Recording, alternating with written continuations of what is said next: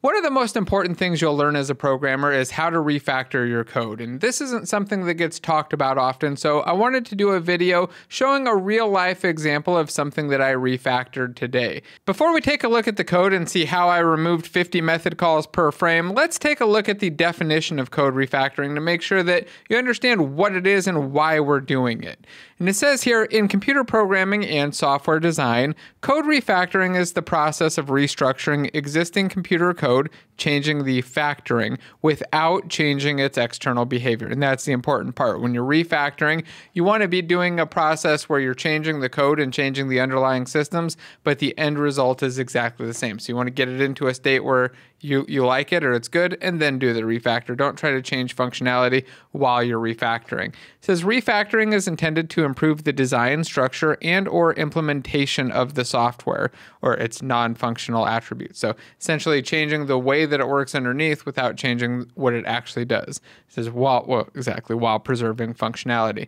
Potential advantages of refactoring may include improved code readability. That's one of the key things, being able to write or fix your code up so that it's easy to read and understand and to maintain. If you're finding that you've got some methods, then you're looking at it like, I can't remember what this does, or I have to step through and look at this every time I want to check it out because it's hard to kind of keep in your head, then it's probably a good candidate for refactoring for code readability. The other thing is for reduced complexity. So if you find that you've got lots of code calling all these other places and things are getting kind of spaghetti-ish, then reducing complexity through a refactor is often kind of a good thing. Sometimes it's a matter of just simplifying stuff. You're just deleting out a bunch of code and going back to a much simpler solution that's maybe not as performant or something else. Usually you want to try to get good performance when you're doing the refactors too, but sometimes you've just got to cut out all the complexity, get it to something simple, and then you refactor again to improve the performance.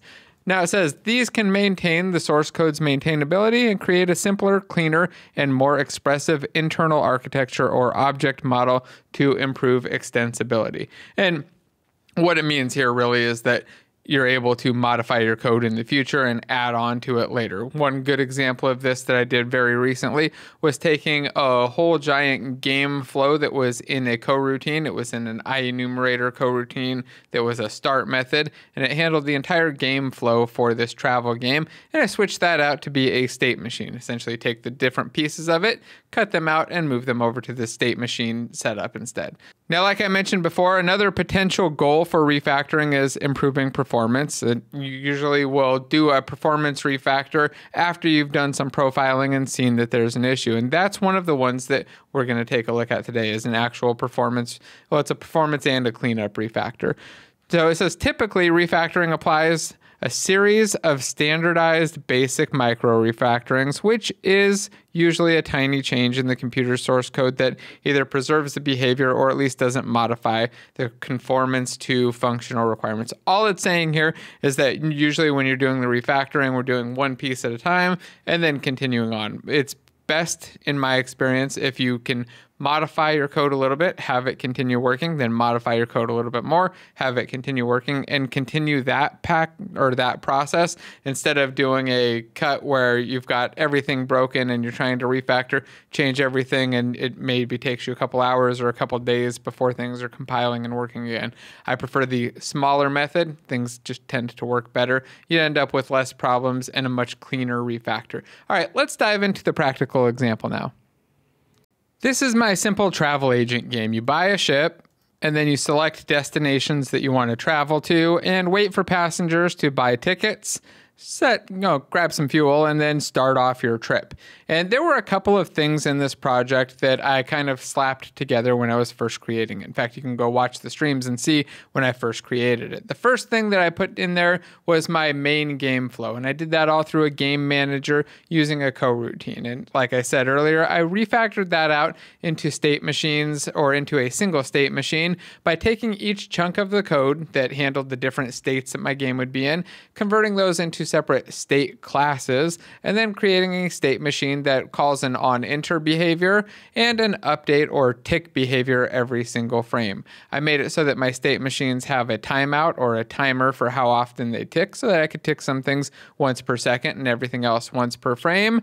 And then I added a couple more states and found that now I've got a nice, easy to manage state system, so I can tell what's going on in different states and bounce between them without things getting messy. That was a bigger refactor though. It took me about an hour, and I think it's a little bit complicated to cover. So I've got a much smaller, simpler refactor that I want to share with you that I think you can probably apply to your own projects very easily. When I was putting this game together, one of the things that I quickly slapped in was these person indicators. It shows a little head for each person that can be on your ship, and then it lights up when a person buys a ticket and gets on, and you get some money. And these were updating through a very simple and naive method. You can see right here that they just check to see if their sibling index is less than the number of tickets sold, and if it is, then they turn white, otherwise they turn gray. So if I've sold one ticket, index 0 turns white, otherwise it's gray. If it's index 1, it would be gray. If I sold 2 tickets, then index 0 and 1 would be white, and the others would be gray. The other thing it does is it disables the image based on my max occupancy of the ship. So if my max occupancy is greater than the sibling index, we just disable the image. This works great. It's nice and simple, and it was very fast to put in, but it does call and update every frame for every single person indicator. And this might be okay if it was just in that loading scene, but I've also got this in my gameplay scene while we're playing along, and I feel like it's something that should probably be cleaned up. We don't want to be calling update on game objects, especially when we have dozens of them, or maybe even up to 100 of them every single frame. So for my refactor, I thought about doing two things. First, I probably don't want to have a person indicator script on every single person object here. There's probably not necessarily a need, when really I just want to change the image's color or its visibility. So I either want to turn it on or off, or change it from white to gray. So I can remove all of those person indicators.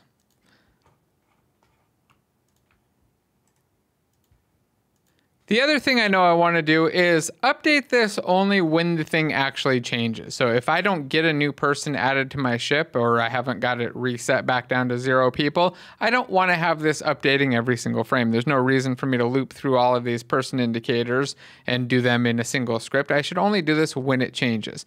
So here I've written a new script, a people indicator that I'll have one of, and I'm going to put this at the parent level above all of those person indicators. In its awake method, it finds all of the child images, and then it registers for a new event that I've added to my game events called onTicketSold. Whenever that happens, whenever a ticket is sold, update people is called, and it loops through all of my images. That way I've got all the way to however many images I've got, even beyond my max occupancy. And then it sets the image color based on the number of tickets sold, just like before, and sets the enabled state just like before based on the max occupancy. Now, to make this happen, the only change I had to do was add an onTicketsSold event. And then, of course, remove those other scripts and add this one to the parent there. Let's take a look at that onTicketSold. If I hit F12, you see that I've just got a static class called GameEvents with a couple static actions. They're not actually events, because then they wouldn't be callable from outside of here.